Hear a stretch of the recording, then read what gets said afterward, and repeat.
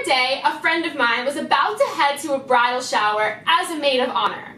She asked me if I had a stapler. I practically laughed in her face because I knew what she was getting at. Instead, I handed her this. Meet bouquet. It is the best alternative to making a bouquet out of ribbons on a paper plate. So innovative and so easy to use that even I can't mess it up. And let me tell you, I mess up everything! It's a game changer for bridal showers. Because the second best part of opening up gifts and finding out you got a brand new espresso maker is making a keepsake item out of all the bows and ribbons that your friends got you. At any bridal shower, you're gonna have a collection of different types of bows and ribbons. You may also have some of these curly things that nobody ever knows what to do with. So no matter what kinds of bows and ribbons you have, the good news is they all fit beautifully into a bouquet.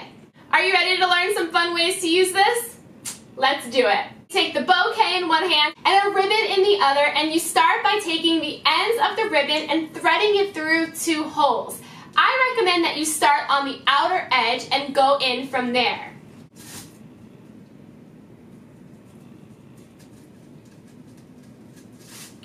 Once they're in the hole, you can tie the bottom and let it hang for now. The fun thing you can do is get different bows and ribbons that are the same color of the bride's wedding color, so that this is something that can go with the theme of her wedding and even be displayed at her venue.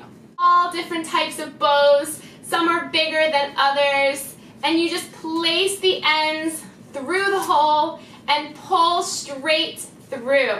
Bows and ribbons that are a little bit longer, what you can do is thread them through this center. Pull it through the center and pull it straight through. Some bows and ribbons might even come with wire on them. So you can take that wire and just like we were doing before, you put one end of the wire through one hole and pull it through. And then on the bottom, you can just tie a knot. Probably do this entire thing in just a couple of minutes.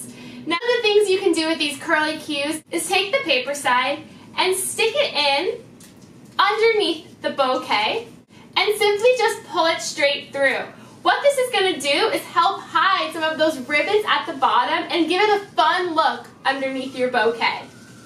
You might want to add to your bouquet are some jewels. A lot of different wrapping and gifts you're going to get are going to have some fun accessories on them. And then add them into your bouquet. Insert them into the holes where the bows already are and pull them straight through, giving a hint and a pop of different accessories all over your bouquet. Ta-da! It's that simple, and look at what the final product is.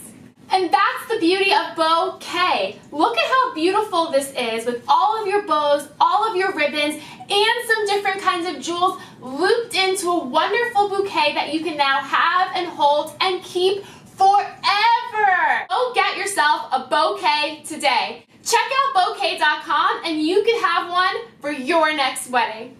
Bye!